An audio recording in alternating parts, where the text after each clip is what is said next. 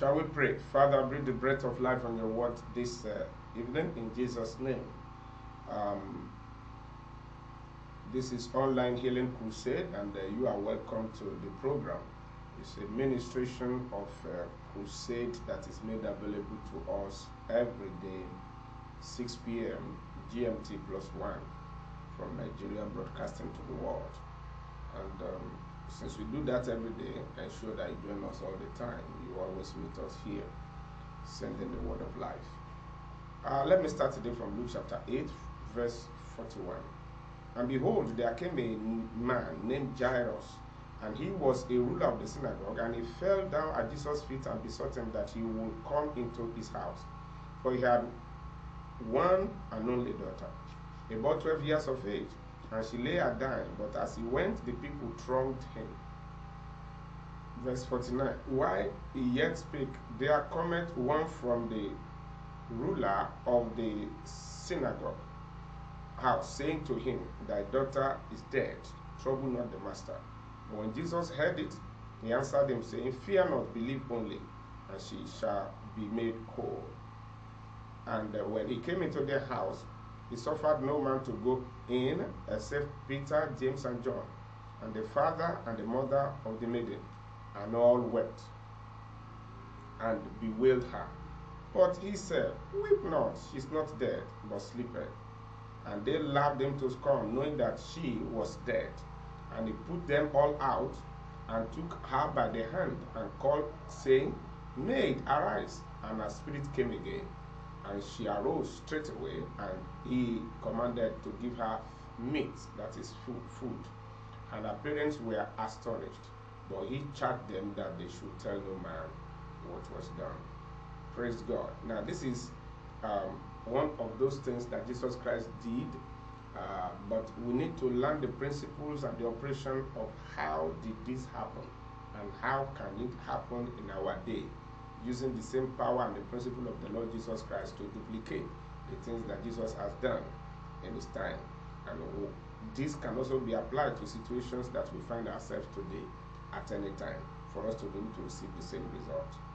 Now, the first thing is, this man, though he is highly placed in the society, he did not use his position. He left his position when he was in a desperate need of solution. When you need a solution to a problem, you forget about your age, you forget about your class, you forget about whatever position you are in the society, because God treats people equally when they come to him. Are you get what I'm saying?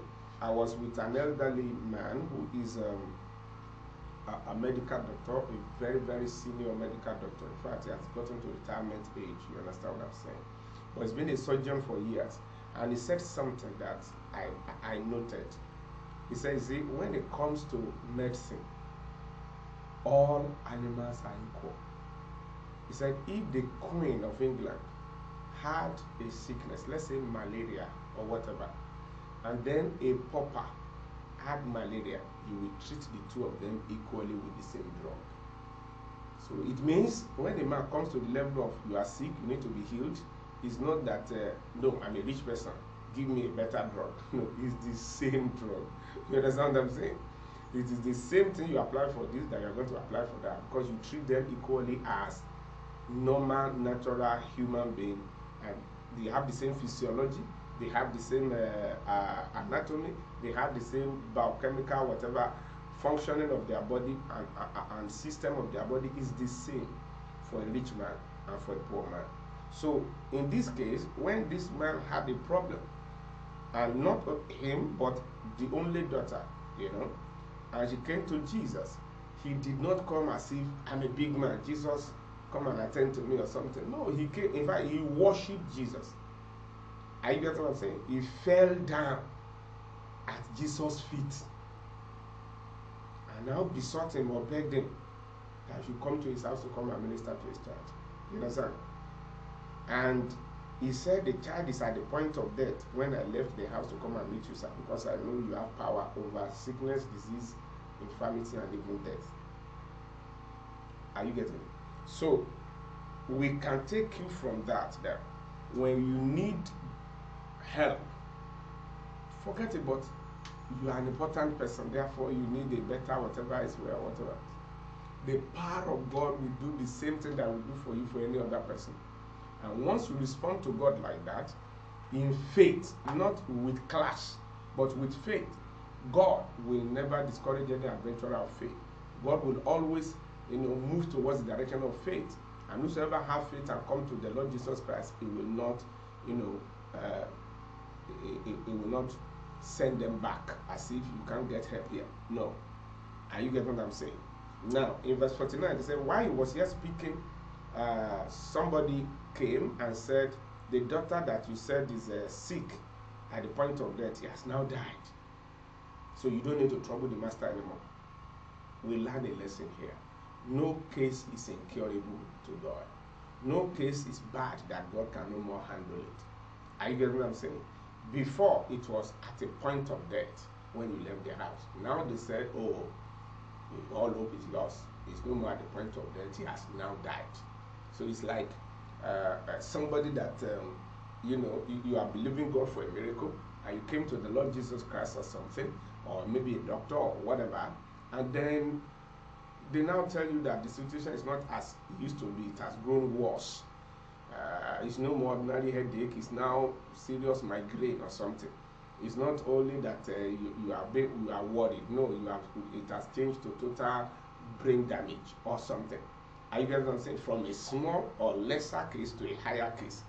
Even at that, God can still handle it at lesser level or at greater level. Are you getting me? That's what I want us to learn from that. So you can't say, if you have come sometimes earlier, maybe you will have been able to help. But now, if the case is so bad that there's nothing anybody can do about it. Fine, if anybody cannot do anything about it, but God is not just anybody can do something about it. And the power of God and the anointing of God is always available to be able to help humanity.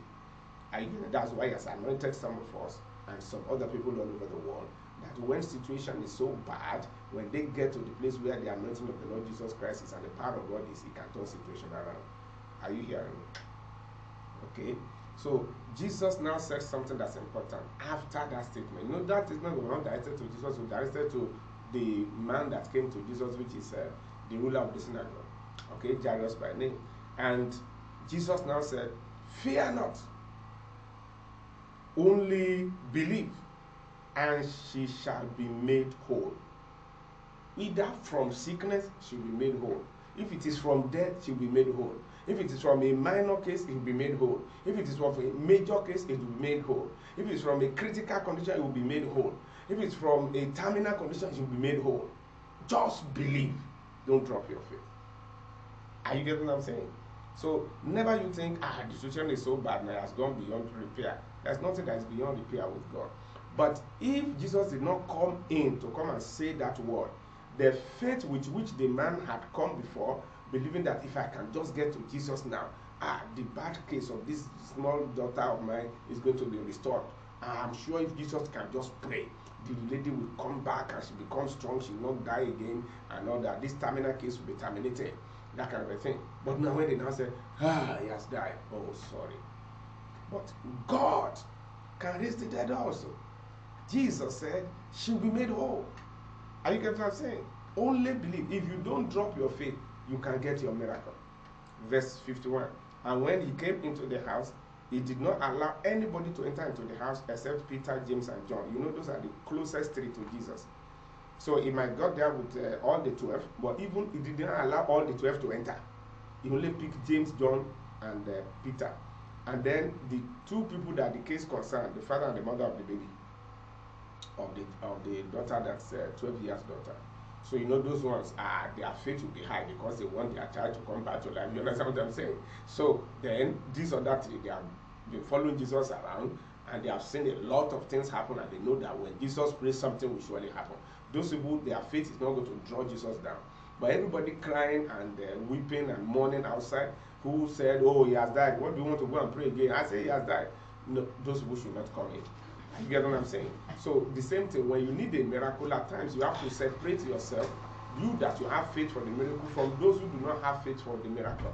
Because if you mix with those people, there is a way they're going to keep on discouraging you. You think anything can happen again, you better forget it and all that. If somebody is like that around you, you need to run away from that kind of a person. He is not going to allow your faith to work. Are you getting it? So you have to, and faith coming by hearing and hearing. If you keep hearing those negative things that you are saying, it will weaken your heart. If this man has had about, oh, it's no more sick now, he has died. And he didn't hear the one that Jesus Christ said, fear not, only believe. Okay? There will be nothing to counter that thing that he has just had. He's not going to be at the state of, oh, sorry. Jesus, you can go back. Jesus, just forget. Maybe it's just his faith that's what's going to happen to him. Are you getting what I'm saying? We have tried. No, he didn't give up. So we should not easily give up, but we should hold on to our faith where we'll be able to get the miracle we need. And all people were weeping and all that, they are weeping that day. And Jesus Christ told them, he's not dead. Don't mention death here. Don't welcome death. Don't invite death. Are you getting what I'm saying? And though they laugh him to scorn, he put them out. Those who are laughing him to scorn, he put them out. Those who believe in him, he allowed them to enter. So that's the same thing that we do anytime we need the supernatural power of God to come into play. And when we do that, we'll see God working out. And finally, verse 54. And he put them all out and took her by the hand and called, saying, Maid, that is young girl, arise. And her spirit came again. And she arose. And straightway, and he commanded her to be given food. So look at the process. He said, Maid, arise. He didn't say, Dead, arise. Maid, young girl, get up. As if you are just talking to a normal person that has not died.